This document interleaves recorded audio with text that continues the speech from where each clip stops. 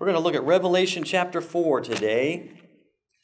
We did the first part of Revelation chapter 4 last week because I said that there was two aspects to understanding Revelations 4 and 5, which is a grouping, a section all in its own. The primary aspect of chapters 4 and 5 is the worship of the one that's on the throne. God is seated on the throne in chapter 4. Jesus Christ is seated next to him in chapter 5.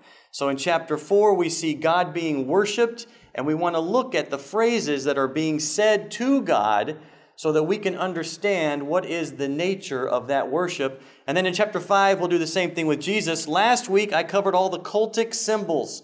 I call the cultic symbols the things that stick out, like 4 creatures and 7 heads and 24 elders and the rainbows, the stuff that makes everybody curious. It's important that we understand that that stuff is secondary. So I covered it last week briefly, the secondary aspects. We're going to cover the primary aspect of chapter 4 today, and that is, what does it look like when the elders and the authorities in heaven are worshiping the one who's on the throne? So let's read chapter 4 again. And this week, I'm just going to focus, as we finish, on verses 8 through 11. Verses 8 through 11, but I want to read you the whole chapter. So here we go, Revelation 4. After this I looked, and behold, a door stood open in heaven. And the first voice which I had heard speaking to me like a trumpet said, "Come up here, and I'll show you what must take place after this."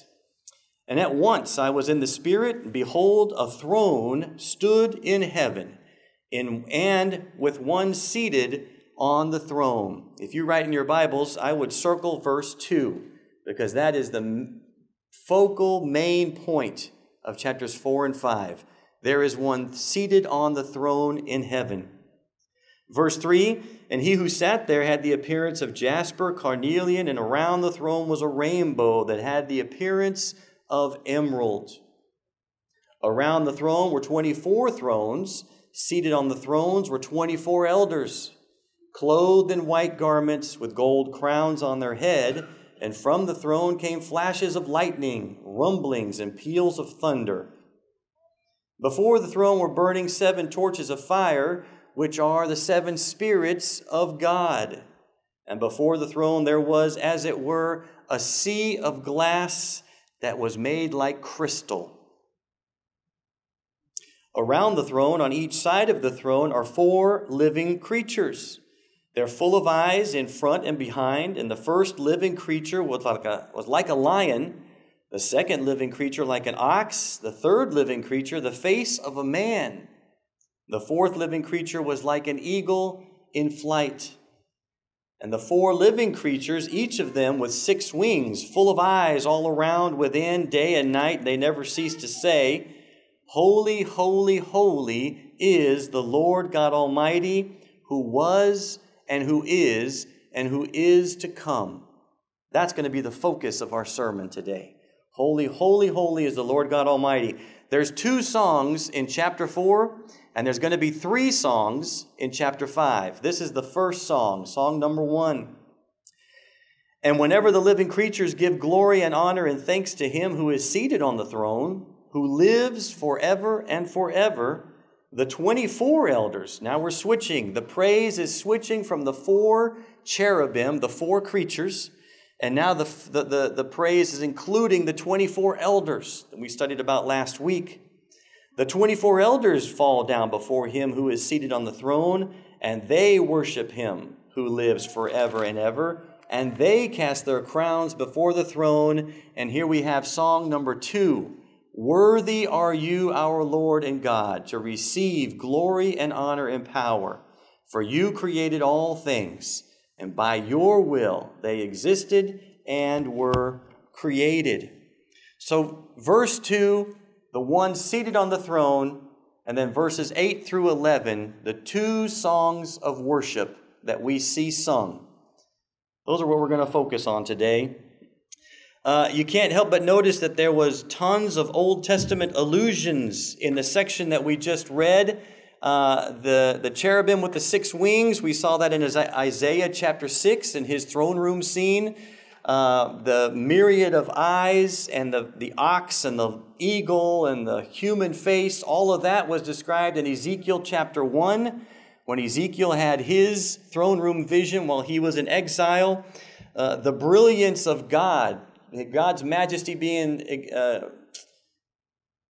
compared to light reflecting through precious gems, precious jewels, and a rainbow. The rainbow brings to mind the pact that God made with Noah, that he would never again destroy the world by flood.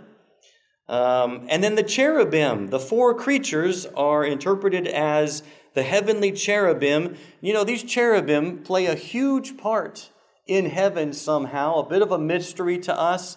But there's something important. When God had Solomon build his temple for him, do you remember he gave him special directions? And he said, you need to follow the instructions of the building of the temple exactly the way that I've given them to you, because this is an earthly representation of what things are like in heaven. And as a reminder, one of the things that he was told to do was to paint cherubims all over the walls of the holy temple. Cherubims were to be painted on the walls. If you remember, there were two cherubims that were touching wings over the Ark of the Covenant. And if you remember, the veil that divided the holy room from the Holy of Holies, the veil that tore in half when Jesus was crucified, that veil had two cherubims embroidered onto it. So cherubims play a significant part in heaven, and they were a significant part of Solomon's temple. So all of these allusions, but like I said, those are all secondary. What we want to focus on today is the one seated on the throne and the nature of how he is being worshiped in heaven. Because if we remember Jesus' prayer, thy will be done, thy kingdom come, thy will be done on earth as it is in heaven. So we're going to see how worship is done in heaven. Let's start with verse 8, and we'll work our way through the text here. Verse 8, the four living creatures, these are what we're calling the cherubims. Each of them had 6 wings, full of eyes all around, within, day and night. They never cease to say, holy, holy, holy is the Lord God Almighty. I want to look at this word, hagios. Hagios is the word that's been translated holy. But you know, really, I have difficulty with the word holy, and maybe it was because of my upbringing. Those of you who don't know, I was raised Catholic.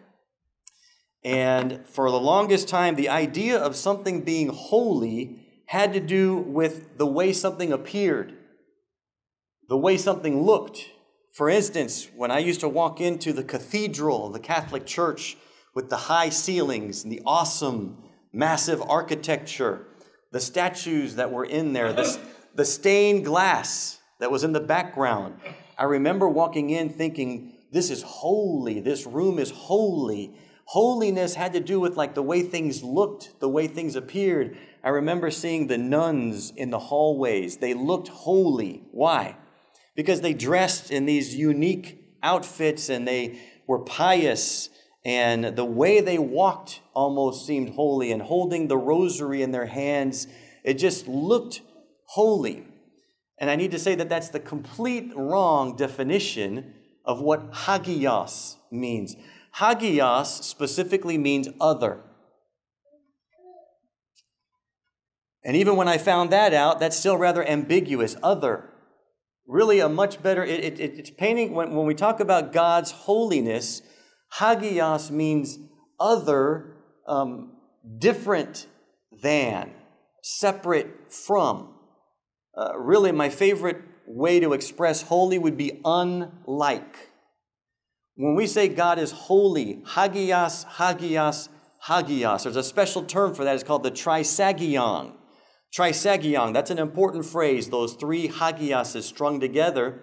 And what it's saying is God is unlike anything you've ever seen, anything you can imagine, and most of all, unlike his creation.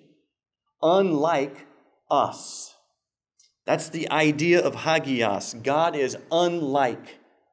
And I would prefer that word to holy because for many of us, the word holy means something else. There's holy water, people think. There are holy prayers. I think these are the wrong ideas, but unlike us, unlike the creation. The creator, the potter, is unlike the clay. That's the idea of hagios. The architect is unlike the building, right? The engineer is unlike the dam that he engineered. The musician, the music maker is unlike the fiddle that he made. That's the idea of hagios, unlike.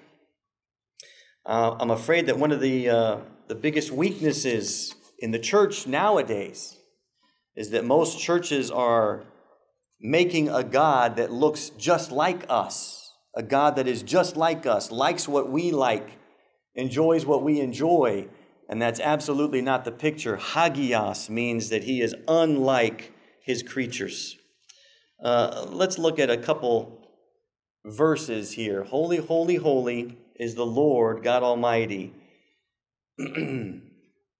Hannah, in 1 Samuel, the first 3 chapters of the book of 1 Samuel deal with Hannah, and Hannah was a woman that was barren. She could not bear children, and this caused her much grief, and so Hannah prayed to God that he would work in her life to provide her with a child. And so this idea of holiness that we're going to see from Hannah's perspective is God is someone who can do what no one else can do. His power is a power like no one else has. His deeds are like deeds that no one else can replicate. And so Hannah, when she is given a child by God, God does the impossible in her life.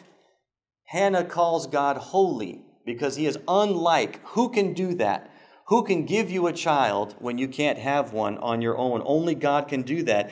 And so it's interesting if we pick up in 1 Samuel chapter 2, 1 Samuel chapter 2, and you should read that as we study this idea of holiness on your own time. 1 Samuel chapter 2 is Hannah's song of praise to God. Hannah is singing a song of praise to God the same way the 4 cherubim are here. And she exalts God for all the things that he can do that no one else can do. That's what makes him holy, unlike anyone else. Picking up in verse 2, she specifically says, there is none, 1 Samuel chapter 2, verse 2, there is none holy like the Lord. No one is like God. God is unlike anything. What can you compare God to? God was able to provide Hannah with a baby when it was impossible for her to have one. And she says, who can do that?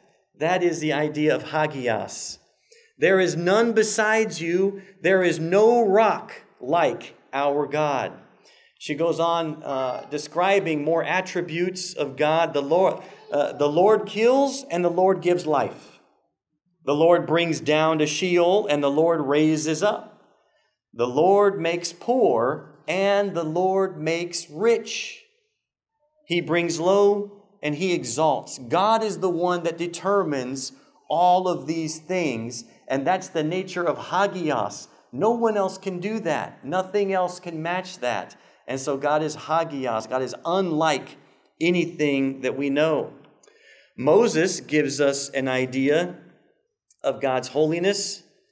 I want to tell you where we're picking up. We're going to read Exodus chapter 15, but I'm going to set up the background. The book of Exodus has 2 parts to it.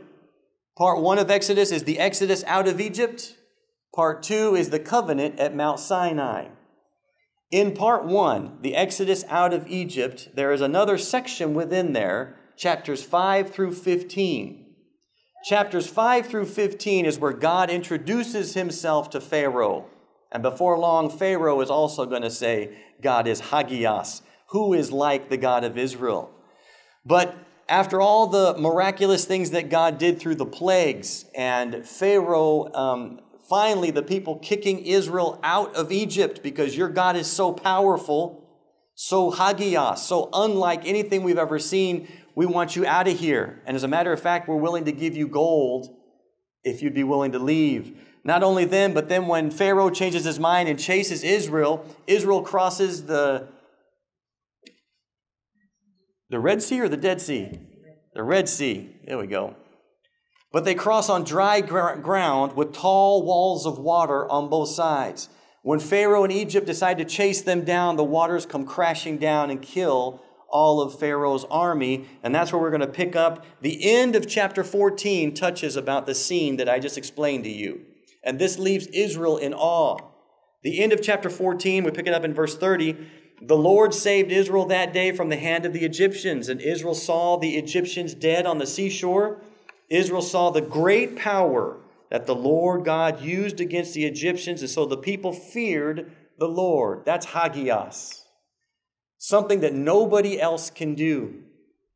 They believed in the Lord and in his servant Moses. So they've just witnessed this miraculous event, and Moses does the same thing that Hannah did when she witnessed a miraculous event. Moses breaks out in the worship and song to God.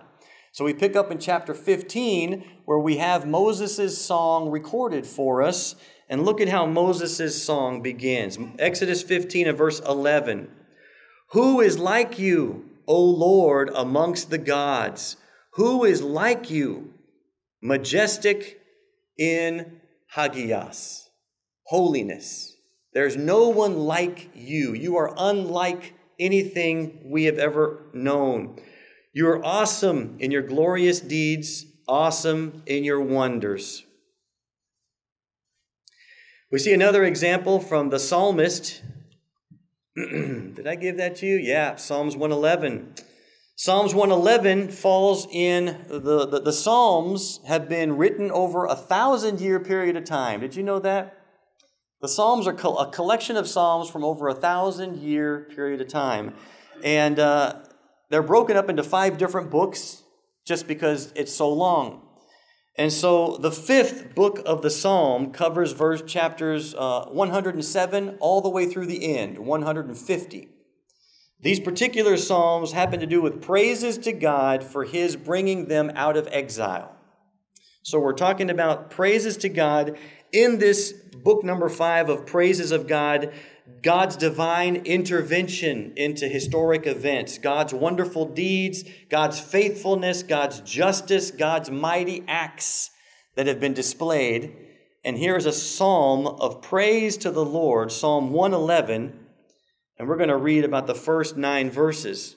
We're looking for the holiness and the awesomeness. Again, in this study of the holiness of God, 2 Samuel, we should read Hannah's song.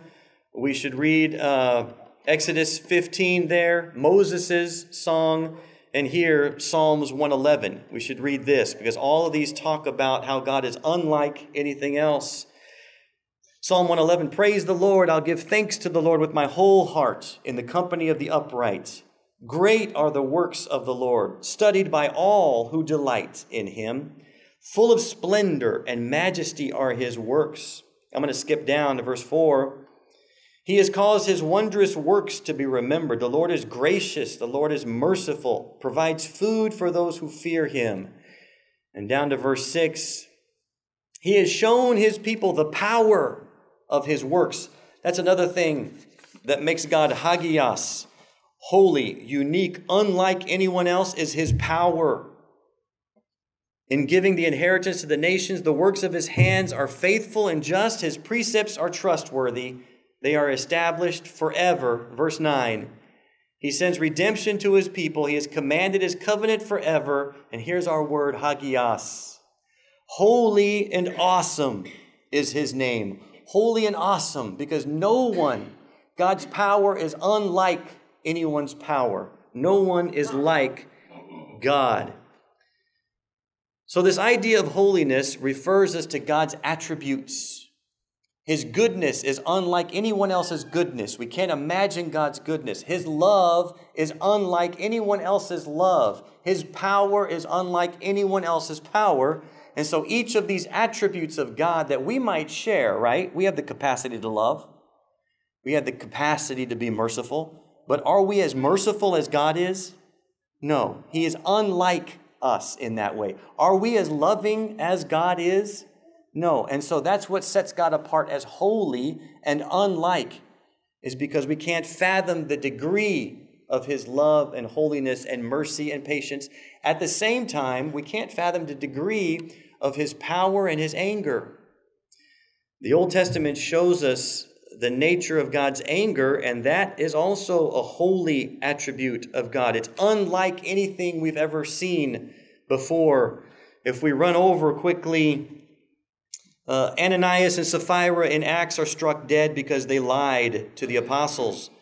Uzzah is struck dead for touching the ark, if you can remember that. Nadab and Abihu are struck dead because they offered a strange fire, a fire that was unauthorized. A plague killed 24,000 people in the wilderness because of sexual immorality. Scorpions and snakes came into the Israelite camp and killed the Israelites because they complained about the food that God was giving them. Hophni and Phinehas, Eli's sons in Samuel, are killed because they're fornicating with the people that they're supposed to be being priests to. And so God has a holy anger, which means an anger unlike anything we've ever seen. I want to take you to one verse particularly on this. We're going to look at 1 Samuel. Incidentally, we're going to study 1 Samuel Wednesday night as well, so we're getting a double dose. In the first section of 1 Samuel, the first 8 verses, we talked about Hannah is chapters 1 through 3. Chapters 4 through 7 talk about a war that Israel is going to go fight against the Philistines. Now, Israel is a little bit full of themselves. God is not happy with Israel at this point.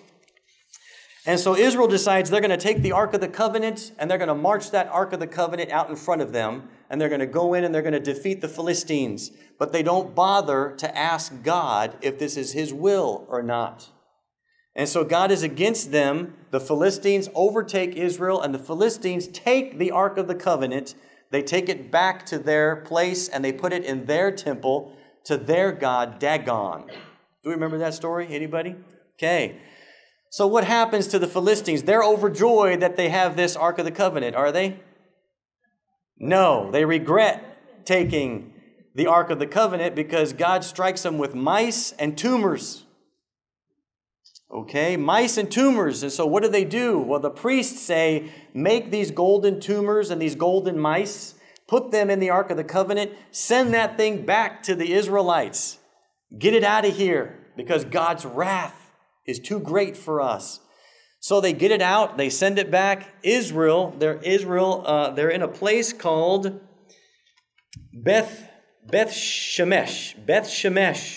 Here come these 2 cows walking on their own, which is pretty strange. They walk right into Beth Shemesh, and Israel rejoices, and they're excited because the Ark of the Covenant has come back into Israel. But they don't stay happy for very long. God strikes 70 of these Israelites dead on the spot. And that's where we pick up. We're going to read this account. 1 Samuel chapter 6, verse 5. This is the advice that the priests gave the Philistines, okay?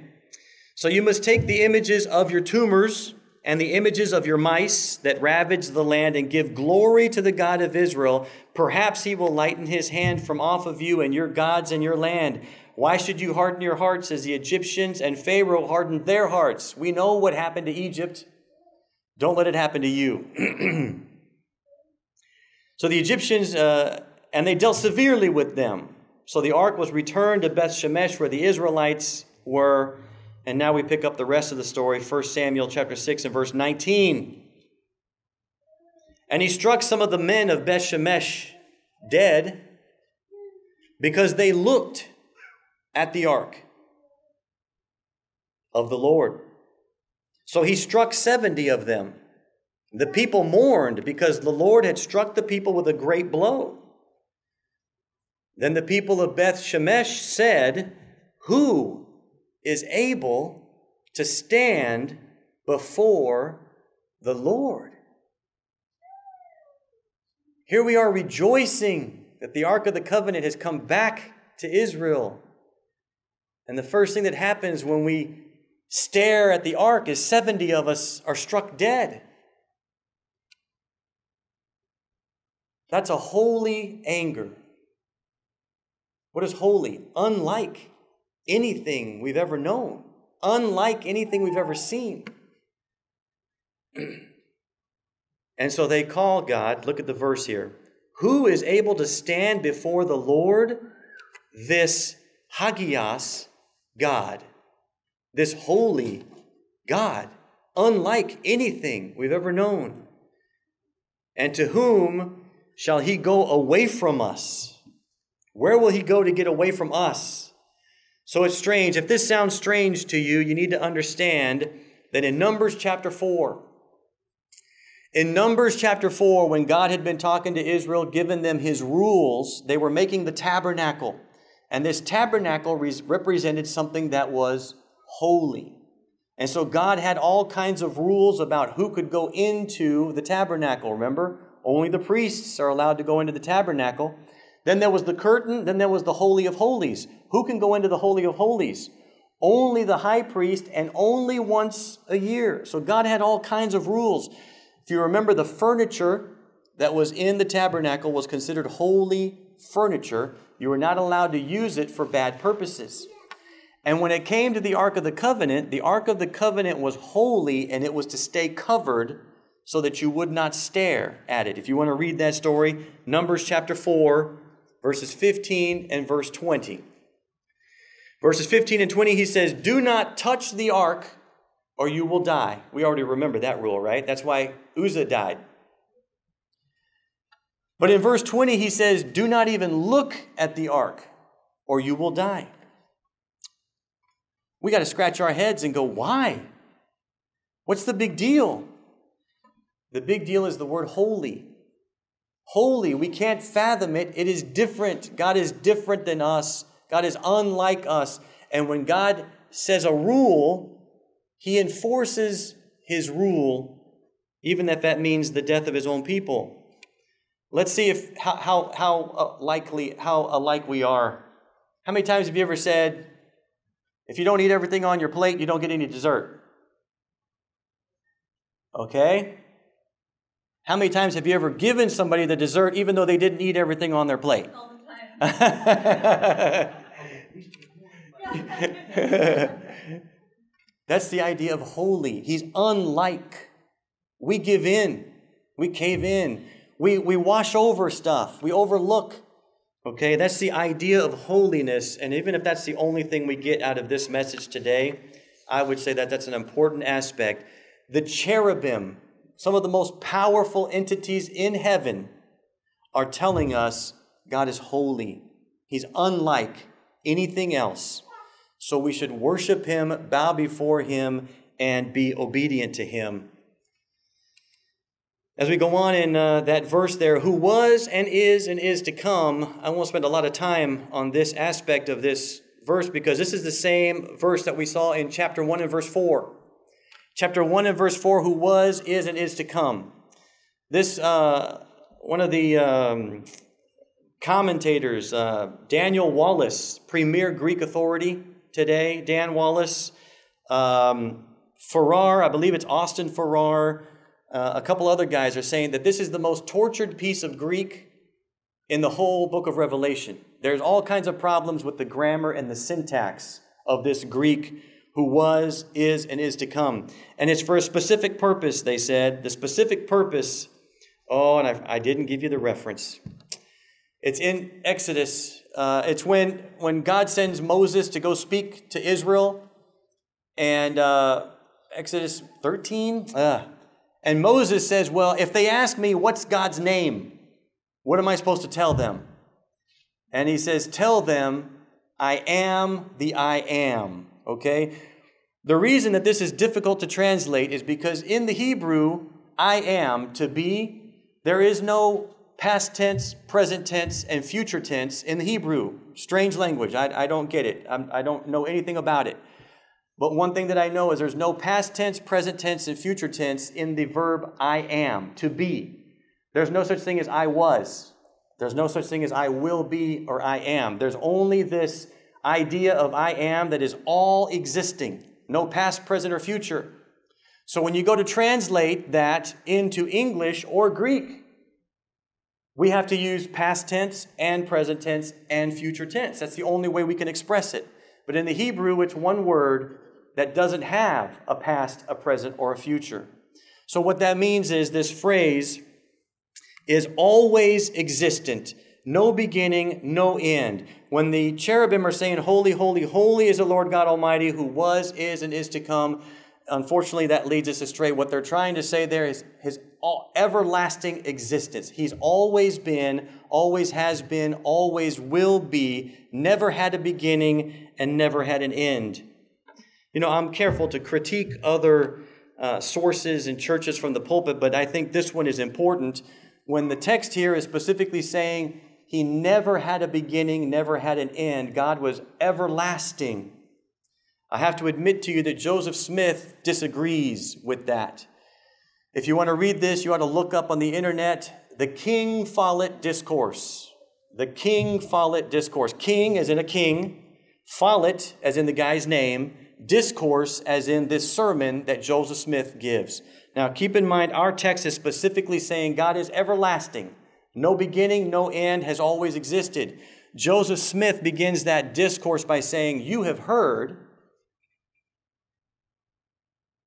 that God is the God of, how does he word it? That God is the everlasting God. You have heard that. But I will, why am I forgetting all this? I will refute that idea.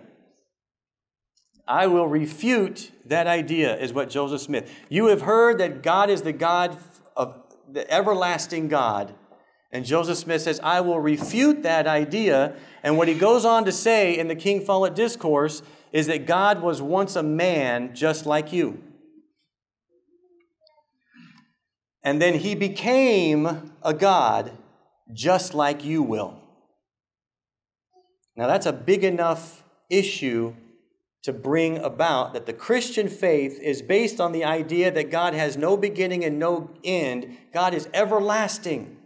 And Joseph Smith, the prophet of the Mormon church, says, I will refute that idea and say God was just like you. God was a man who was born, and then he became God.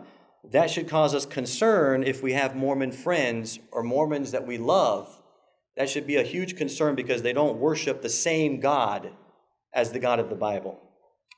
Moving on, in verse 11, worthy are you. This is now the second discourse of praise and songs. Worthy are you, our Lord and God, to receive glory, honor, and power. It helps to know a little Roman background. This phrase, worthy are you. Yeah, worthy are you, verse 11. These three epithets, I assume that's the way you, epithets. This is normally the type of grandiosity and praise that would a Roman emperor coming into his city victorious, a triumphant emperor entering his city, the people would line the streets and they would say, worthy are you, Lord and God. These were phrases that the Roman people were using for the Roman emperors. And so these are being shown in heaven to say, it's our heavenly God is the one that is worthy. Heavenly God is the one that is worthy. You know, it was a surprise to me that, for instance, the phrase King of Kings, I always thought that that phrase was specifically a title for Jesus. Jesus is the King of Kings. But later on, as I started studying some other Greek materials, in particular Homer and the Odyssey, the Bible uses epithets that were already existent in those days. But they reapply the epithets, for instance, that were given to the emperor of Rome. They reapply those same epithets to the God of heaven because they were the biggest, most grandiose phrases they had at that time. The idea of the King of Kings is the idea that there are lots of kings, but the noblest one, the most powerful one, the most awesome one is the King of all the kings.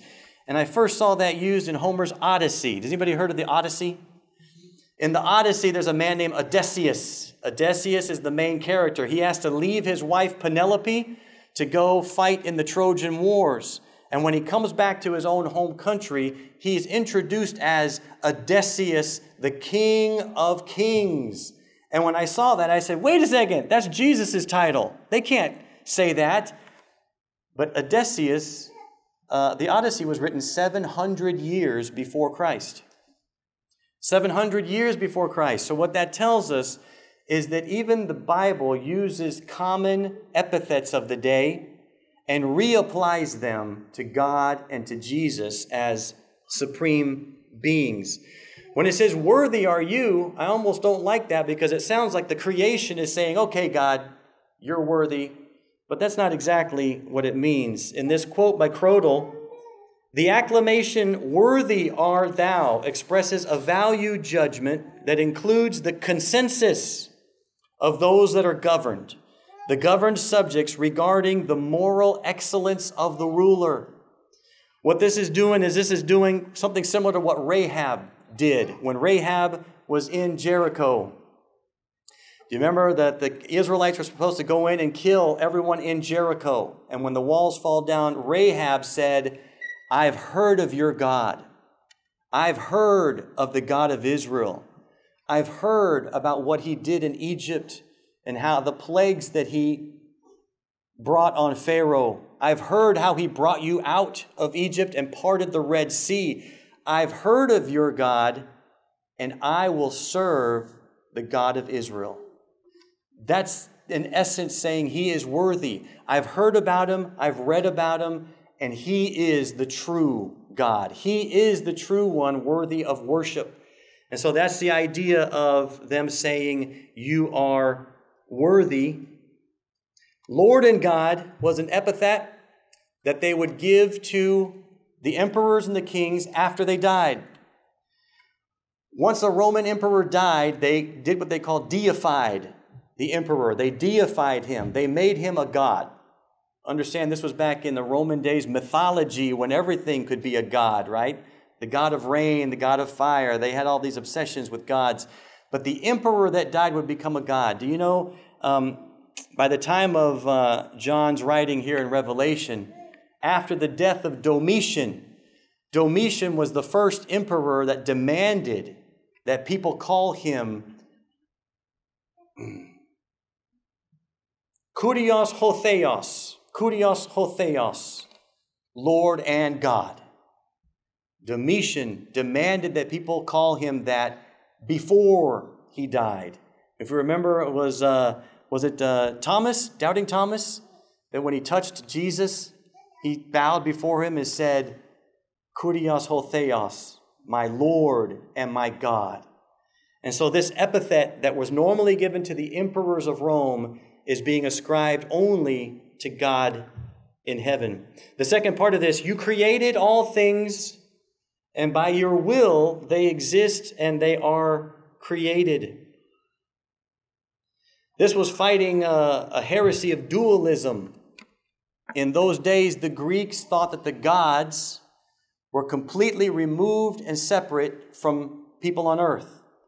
The gods had their own place, and they were completely unconcerned with the earth, completely detached from anything happening on the earth. And so here specifically he's saying, no, the God, the holy God, the only God, is the creator of the heavens and the earth. And so as the creator, he interacts with his people, and he has expectations of his people. It was antithetical to the Greek worldview at the time. Robert Mounts, in his commentary, said this section is a direct refutation of the dualistic idea that God as a spirit would not be involved with a material creation. That was what they were thinking. If you remember in 1 John, the whole purpose of John's epistles, 1st, 2nd, and 3rd John, the whole purpose of John's epistles was to fight this idea that you are spirit and therefore have nothing to do with the earth, or you are earthly and you have nothing to do with the spirit. To explain how that would cause problems when it comes to Jesus, what do we believe about Jesus? Jesus was God in the flesh. And the Greeks couldn't handle that idea of God in the flesh. And so they were saying that there's only one of two options. If Jesus was God, then he wasn't in the flesh. He was just some kind of a ghost that we saw. And the other option is, if Jesus was in the flesh, then he couldn't be God because God would never become flesh. And so there was this dualistic problem with the Greeks. And yet the text tells us that Jesus was God and was flesh. And so John had to write his epistles, and he called this person the Antichrist, the person who denies that Jesus came in the flesh is the Antichrist. That's this Greek dualism that he's talking about. These Greeks that say Jesus couldn't have been God, or if he was God, then he wasn't flesh. And John's epistles were written to counteract that.